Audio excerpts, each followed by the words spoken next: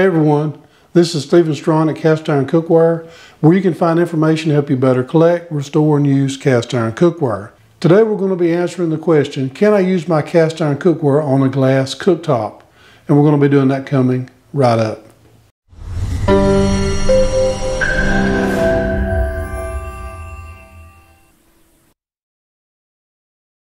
Before we get started, I just want to say thank you to everyone that has purchased my product, Easy Beezy Cast Iron Seasoning. You can find it at easybeezy.com, and I just want to say thank you so very much. So let's get on into the video. Now, I have been using a glass cooktop for about 30-something years, and recently finally got the opportunity to upgrade to a gas oven. And I tell you what, I really like it. But I have been using that glass top for a lot of years, and I have been brutal on it. If you have watched any of my videos, you've seen where I just bang it around. Now, I have chipped some of the enamel around the rim where I've dropped pieces on it, but so far the top has been intact. But we're going to take a look and just see how tough a glass cooktop is. So let's go out to my carport where my glass cooktop stove is awaiting to be taken off to be scrapped, and just see how tough it really is. Here we are out of my carport with ready to be restored Red Mountain number 8. So we're going to use this Red Mountain that's been stripped, and mainly just to show how the cooktop reacts to when it is a little bit gritty. Before we get started, I just want to take a good look at this cooktop. For it to be used maybe 20 years or more, looks kind of bad, but I mean, generally, the cooktop is not too bad. Take a look over here. But we'll see a few dings around the edges, right here and right here where I dropped pieces, and where I come back and on the edge and kind of beat it up a little bit. That's really the worst wear that I have due to cast iron. And there has been a lot of pieces drug across this cooktop, and quite a few dropped on it as well. Not bad looking for the amount of use that I've put through this thing.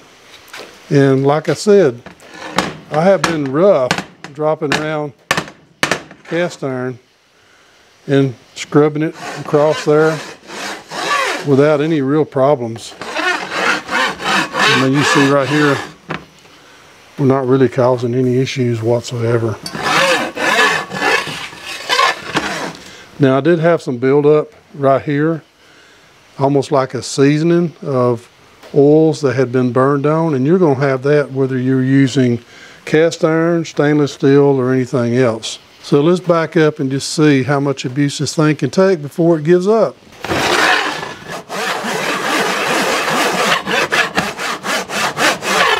We're not getting any scratches. I mean, I've really got to bear down, and I just can't scratch it. Now, I know you're saying I'm not going to be doing that with mine, and I'd rather you not try it either, because if you do scratch yours, it ain't going to be my fault. But I'm just saying that it's a lot tougher than you think.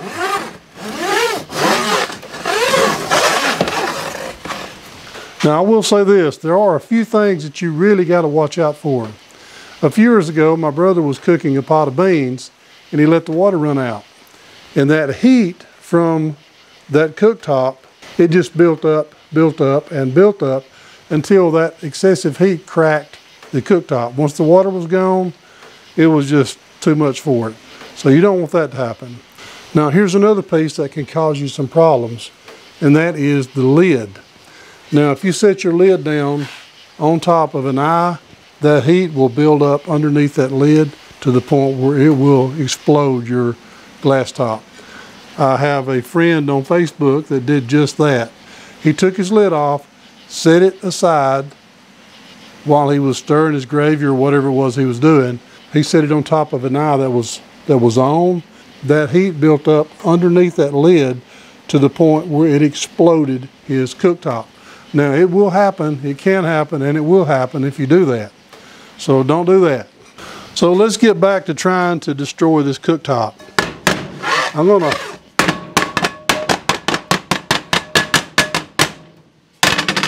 I mean, it's pretty tough. Not so bad. I probably need some goggles.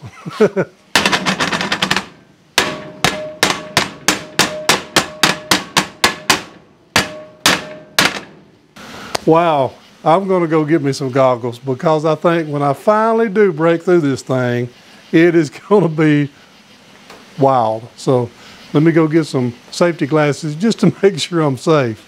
Okay, I got me some safety glasses because I think I'm gonna need them.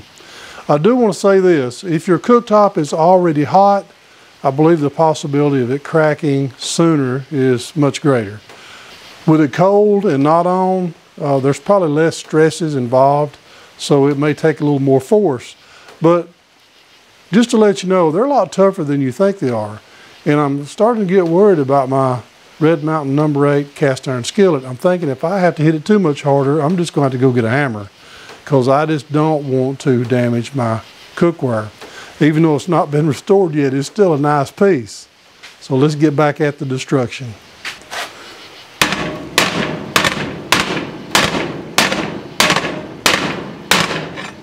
Wow, not even chipping it.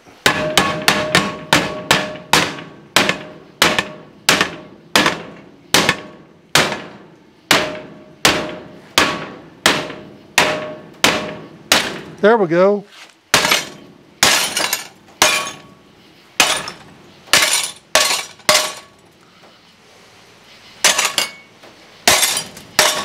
That's pretty easy once you get it started.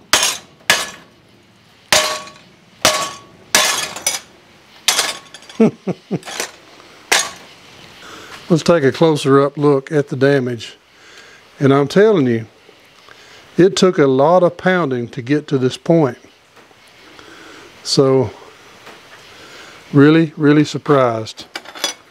Let's take a look at the thickness of the glass. So it's very thick glass. It's plate glass, tempered glass.